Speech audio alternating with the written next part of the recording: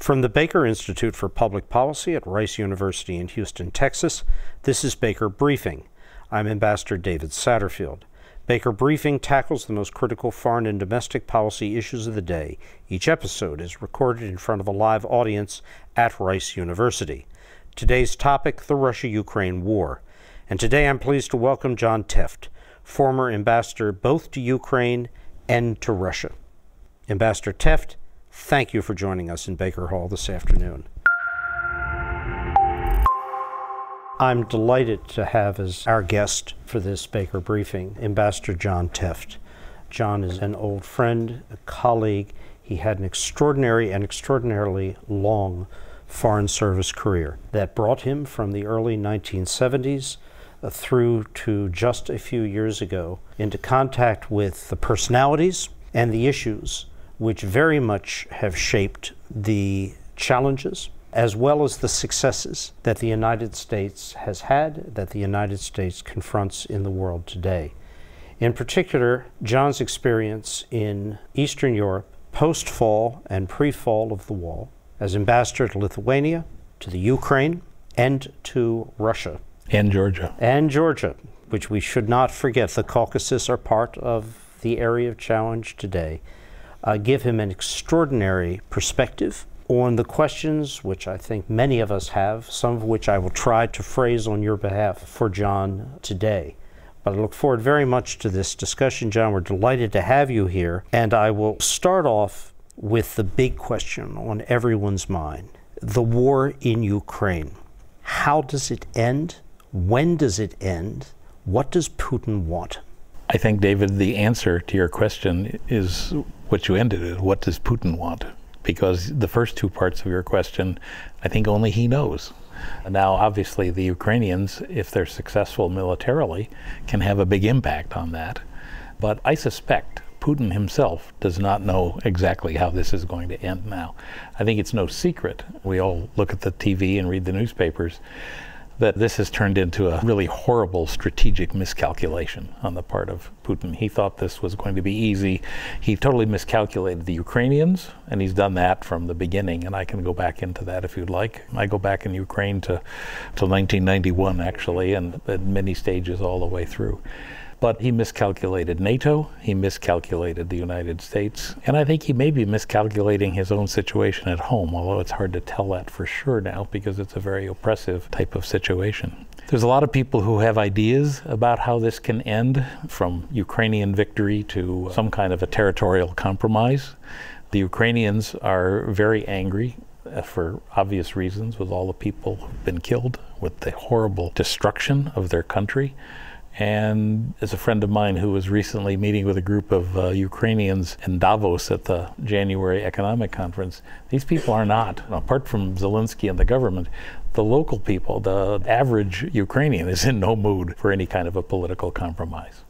I think we just don't quite know at this point. We'll see this spring. We're watching the Russians with this offensive that they're trying to take Bakhmut, a city which I think has no tremendous strategic value, but it's become a symbol for the Russians. If they can do this, they can say, by God, we're winning. We've won something back. And I think that's for domestic consumption as much as anything else inside of Russia. But at some point this spring, by almost everybody's account, the Ukrainians are going to go on the offensive. And they're going to use a lot of the weapons that have been given to them by the United States and West Europeans. And they're going to start, I don't know, I'm not privy to obviously their plans, and I shouldn't be, none of us should be. But I think they'll probably try to go straight down to cut the northern shore of the Black Sea, which the Russians have occupied. Remember, if you can visualize in your minds the map, you've got eastern Ukraine, Donetsk over here, Mariupol, and then over to Crimea. They will try to cut that. The other thing is, as a military officer who's a good friend of mine said to me not long ago, if they get down to the shore, they can fire HIMARS and other things at the bridge through which the Russians bring over their troops and the supplies. I think we'll have a better sense come the summer of where this is, whether we're in a long war of attrition, which I think is what Putin actually hopes for. I noticed today, I was watching the TV, Avril Haines, the director for national intelligence, says that our intelligence community estimate is that they're not going to be able to take back significant parts of land, the Russians. I don't think she said, or at least I didn't see what her prediction was going to be on the Ukrainians, but I think they believe they can actually do some of this. Last point I'll make to a long answer, David, is that there's a lot of people out there speculating now, writing articles about what could this look like, especially if the Russians are not completely pushed out. If you ended up with a situation where you end up with a frozen conflict, you know, the famous term that we've used for other places in Georgia and elsewhere, what does it look like? Do you end up with a demilitarized zone? The one thing that seems to be pretty clear is that Ukraine, they may not become a member of NATO, but given all of the weapons that have gone in there and given the support that the United States and Europe have given Ukraine, that situation has transformed. The Ukrainians are now much more deeply rooted in the West than they ever were. And Henry Kissinger, in a piece last December, said the situation now has changed so dramatically. The idea of neutrality, which you'll remember was mentioned at the beginning of the war, he says that's off the table now. These people are now part of the West. But there's still a lot of people trying to think through what that is. John, let's assume that, in fact, the Russians cannot significantly improve their military situation. Ukraine cannot expel Russia or force them back to the February lines of 21, where the conflict began. It is of sorts a frozen conflict. And Putin continues with his Eastern Europe 1945 destroy, bomb, the grid to make Ukraine as unlivable as possible and the government as incapable as possible, looking at the coming winter of 23-24 to sustain the fight. What should the coalition, what should the United States and our partners be doing now if that's in fact the shaping frame for how this moves forward? Yeah, I'm not sure that it's necessarily going to be the shaping frame, David. I just am not totally sure of that. It could be one of a variety of different results.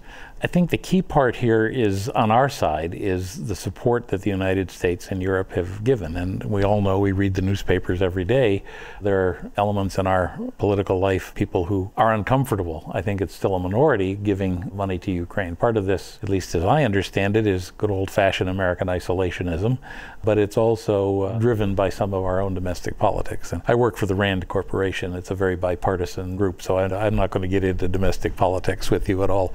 I leave that to David or somebody else in the group.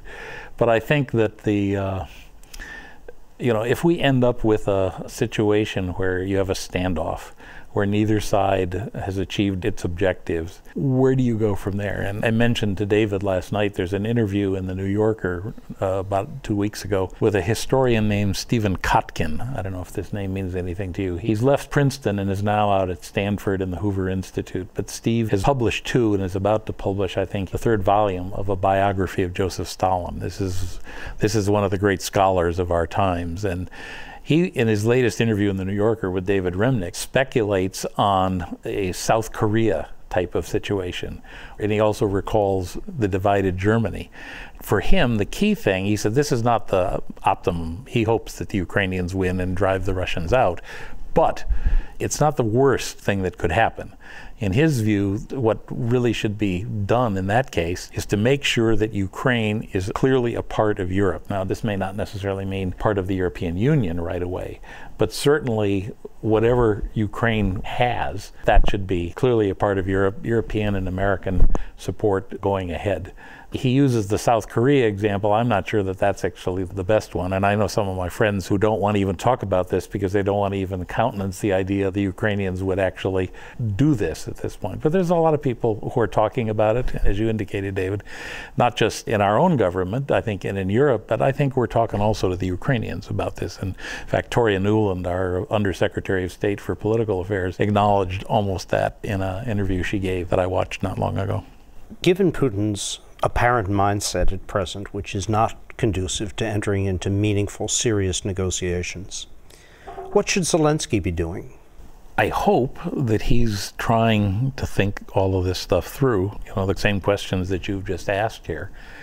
But he's turned out to be, as one of my friends said, a far better wartime president than he ever was a peacetime president.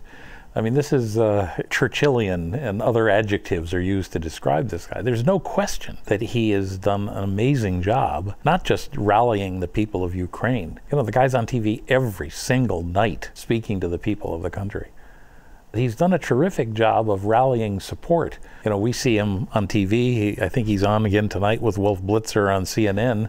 He's doing interviews all the time. He's a master communicator. He learned this when he was acting, you know, this series where he was the school teacher who becomes president of Ukraine. It's almost like the movies become the reality almost.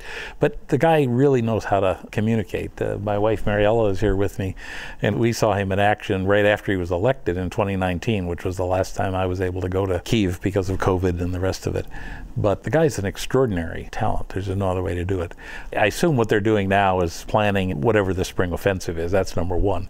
But number two, I think they have to be thinking through how they're going to proceed. If they have some success in driving down to the shore and seizing back some of the land in the south, I suspect the east is going to continue to be some kind of a standoff, because the Russians have built in line after line of trenches there. I don't know if any of you have seen the movie All Quiet on the Western Front, this new production that's out there. I watched it a couple of weeks ago, and then I turned on the news, and it was uncanny, because right after the movie, with this horrible trench warfare and these young men going up over the walls and getting mowed down, on comes a video from a Ukrainian drone, one of these Wagner group attacks in Bakhmut that I think you've seen on TV. And it was like the same thing. You know, it's over 100 years ago, and yet nothing's changed. It's horrible, just terrible. These poor innocent guys dying in this war. I think the other thing that's going on is, I know this in Washington, I work for RAND, the RAND Corporation part-time, and a lot of the think tanks there are doing work looking at the reconstruction of Ukraine. Now, we still don't know a lot of the big answers to the big questions, but there's a lot of work going on there. And Zelensky and his own team, I was on a panel at Georgetown University last week with the ambassador of Ukraine, and she was, you know, she's clearly into this and working with a lot of American experts on the Hill, in the government, in the administration, but also with some of the think tanks, because there's some really smart people who've done nothing on this scale, obviously, but they've done things like rebuilding after the Puerto Rican hurricane. Several of my colleagues at RAND did the conceptual plan for how to do the reconstruction of the island. Still hasn't been completely done. But there's those kinds of things, and I know the Ukrainians are doing that as well.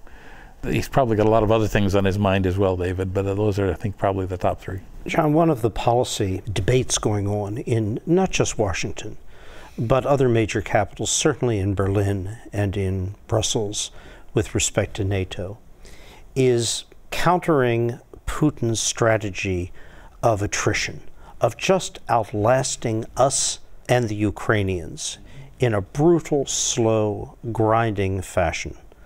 Until we tire of it, pivot away, he's convinced we, which is the world, not just the West or the US, we're intrinsically weak.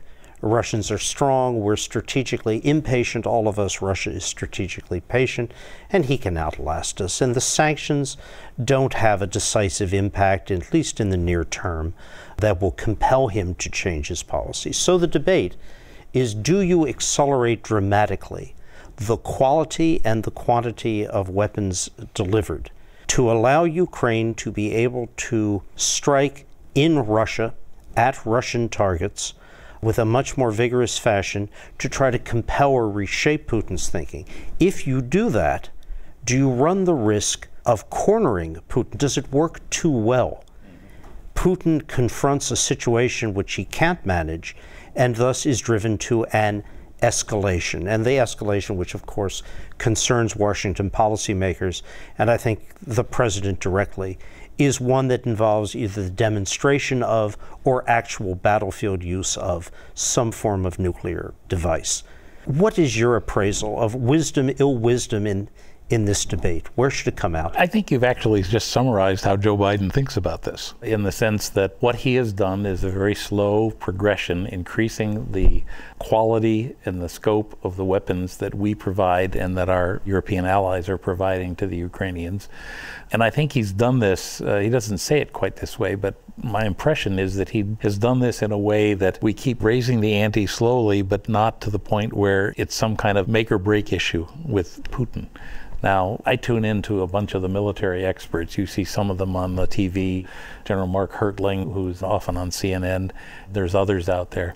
Many of them now would like to have us give the Ukrainians the next missile system, a thing called ATACMS, ATACMS. And what this is can be fired from the same launcher as the HIMARS, which they use so effectively, the ones that we gave them. But these can go further. They could, depending on where they fired them, I suppose, get into Russia. But the idea would be if you give this to them, you get the assurance that we've had on some of the others that you're not going to fire these into Russia and produce what Joe Biden has said and what Tony Blinken has said, described as Biden's policy. We're not going to go have World War III over this conflict that Putin has started. And so I think you've tried to see that. The second thing is, I don't know if there's a separate plan here, David, or not, but no sooner did Joe Biden say, we don't need to give them F-16 airplanes right now, than reports are out that there's a group of Ukrainian pilots training on F-16 simulators somewhere else. So there may be something more here that I don't know. I'm not in government anymore. This is one of the hardest things for people like David and I now. When we're no longer there, you can talk to people, but do the best you can with your experience, but you don't know for sure, put it that way. Anyway, I think that on the nuclear question, there was an interesting piece in the Financial Times on the anniversary of the war about a week or so ago. There's a fellow named Max Seddon who is their correspondent. He's very good. And he quoted 2 Russian sources that said that Putin has actually looked at the idea of using a battlefield nuclear weapon and come to the conclusion that it serves no useful purpose for the Russians. Now, this is something that 6 months ago I read American generals say, because, battlefield nuclear weapons can cause enormous damage, but they're not necessarily something you can use as a means to get to another end that you're not going to get otherwise. Plus, if you were to use them in eastern Ukraine, the prevailing westerly winds would blow the contamination, guess where? Into Russia, among other things. So I think a desperate Putin, perhaps, if things really started to collapse. But I think in the short term, there's this slow, methodical effort to try to increase. Not as fast as the Ukrainians obviously would like, but there's a lot of people in Washington now who are saying, given how hard this is going to be, better to go in bigger now, especially to help the Ukrainians get back the land rather than let this become just the hard multi-year war of attrition, the hard slog. John, the final question, it's a serious one, and it really is important to have your views to have it understood. I think it's fair to say, and I've heard in Washington over these last months, both parties in Congress, both houses express the view that Americans need to understand why the checks keep getting written, why the arms keep flowing out to Ukraine. It doesn't seem to have a timeline for an end. People want to know why their highway, their bridge is not being repaired, their infrastructure project not addressed. We can all of us cite, and my favorite anecdotal number is Americans in 2022 spent a third more on video game content than the total amount of economic assistance provided since the start of this conflict to Ukraine.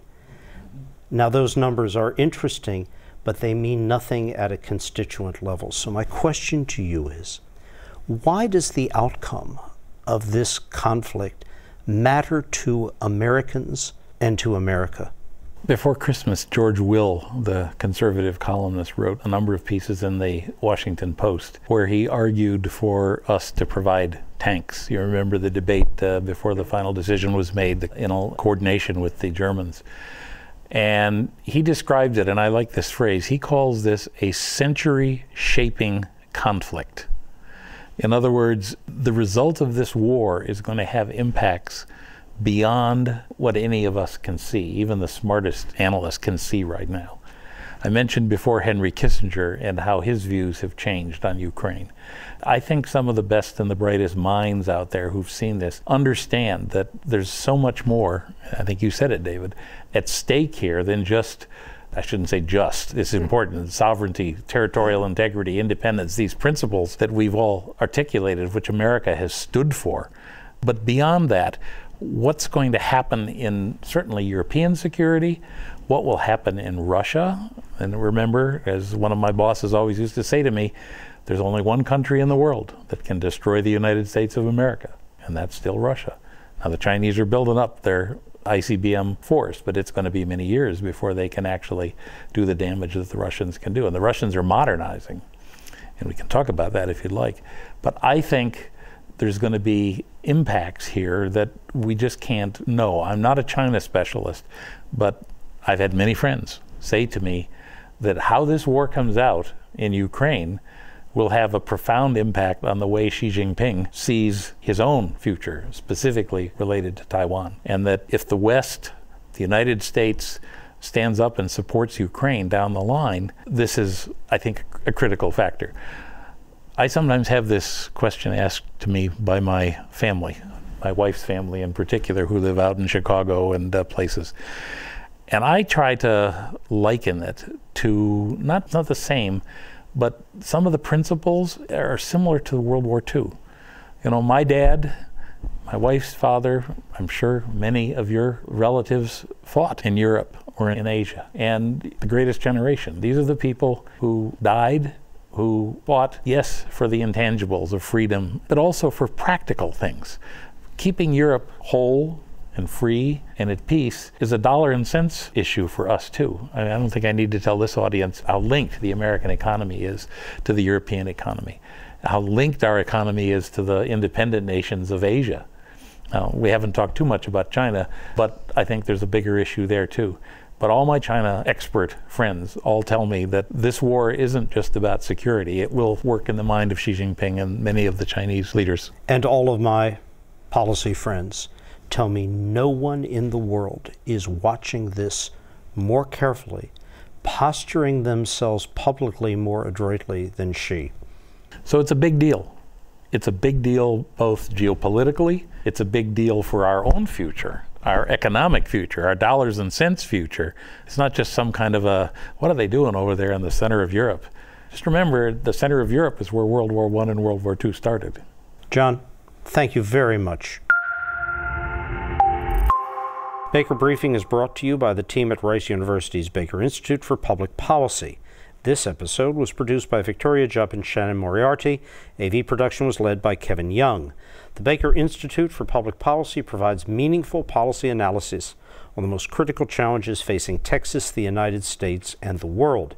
It is a nonprofit, nonpartisan policy research organization based at Rice University. To learn more, including how you can attend a live podcast recording on the campus of Rice University, visit us at bakerinstitute.org.